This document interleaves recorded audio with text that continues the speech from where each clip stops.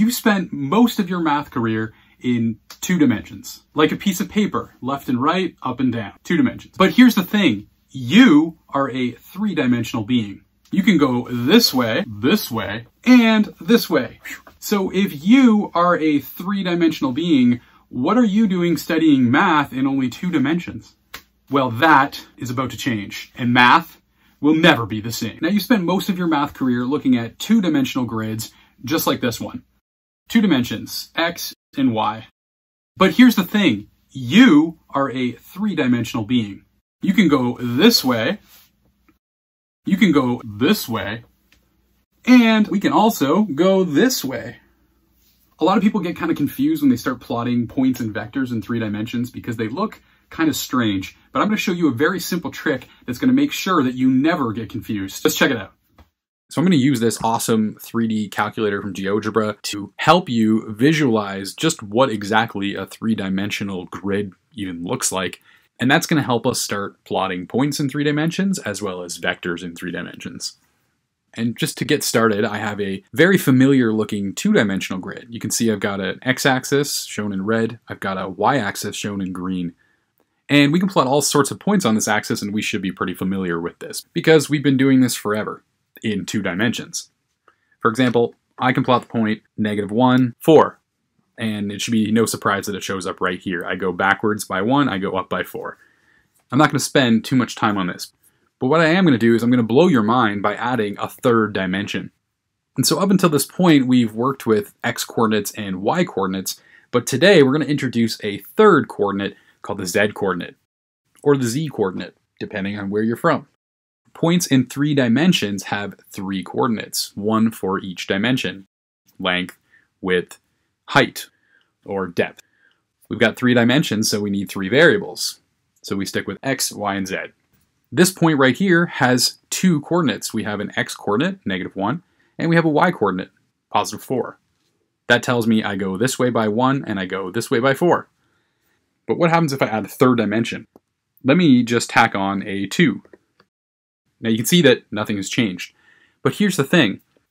We have an x-axis, we have a y-axis. Where's the z-axis? Now this is the part where your mind gets completely blown because I'm going to totally change your perspective so that you can see this point in 3 dimensions.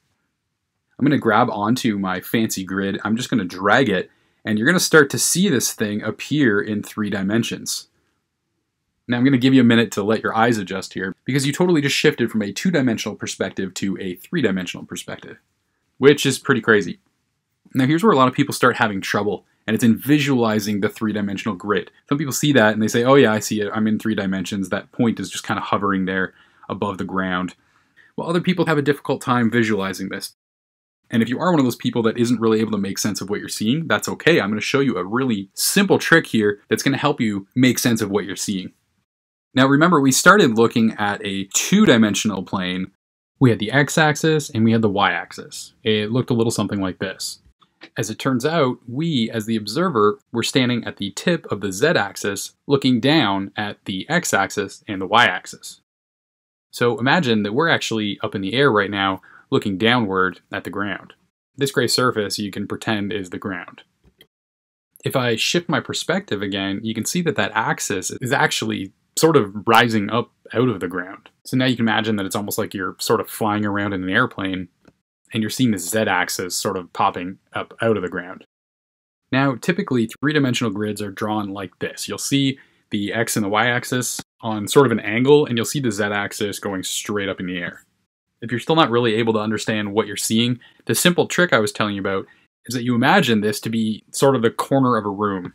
If you just sort of look around the room that you're in right now and just find any corner where 2 walls intersect at a 90-degree angle, the y-axis would be the base of one wall and the x-axis would be the base of another wall. And if you run your eyes up the corner where those 2 walls meet, up toward the ceiling, that's going to be the z-axis. A lot of people find this simple trick really helps. If you ever find yourself stuck, you can just kind of look around the room, and that'll help you understand what you're looking at. And so with that out of the way, we're ready to understand what we're looking at here with this 3-dimensional point. We know that we typed in the coordinates -1, 4, and 2. Those should be like the directions we use to walk from the origin to get to this point in 3-dimensional space. Now I'm going to take a minute to spin my axis back to the perspective that we were looking at before, just so we can make sense of the first two coordinates. We know that we're moving -1 along the x-axis and 4 along the y-axis. But in order to understand this z-coordinate, we need to shift back to the third dimension, so you can see that I'm actually moving 2 units upward above the ground. So remember, it's just like you're looking at the corner of a room here and you're moving 2 units up the wall.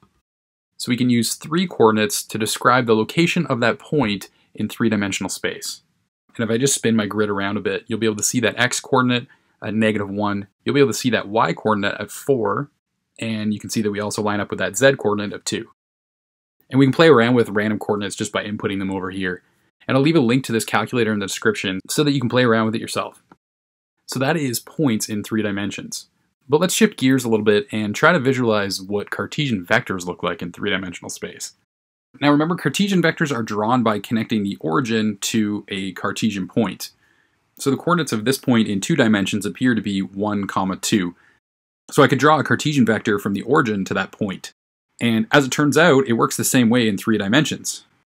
So if I give that point a third dimension of 3, you can see it's floating in 3 dimensions, 3 units above the ground. The Cartesian vector 1, 2, 3 would also start at the origin and would just travel in the direction of that point. And as long as you remember the little trick I showed you for visualizing things in 3 dimensions, this Cartesian vector should make sense. You can see it's starting at the origin and it's traveling in the direction of that point 1, 2, 3. If we take a look at that other point that we were working with, -1, 4, 2, we can see it floating above the ground by 2 units. If I just switch on this Cartesian vector, it's no surprise that that vector starts at the origin at 0, 0 and heads in the direction of that point to form a nice Cartesian vector in 3 dimensions. And again, if you just picture that as the corner of a room, that should kind of make sense. Imagine drawing a vector from the very corner of the room toward the center of the room and connecting it to a point that's hovering in 3 dimensions there. Pretty crazy, right? Corners of rooms will never be the same. And check out one of these videos for more on vectors.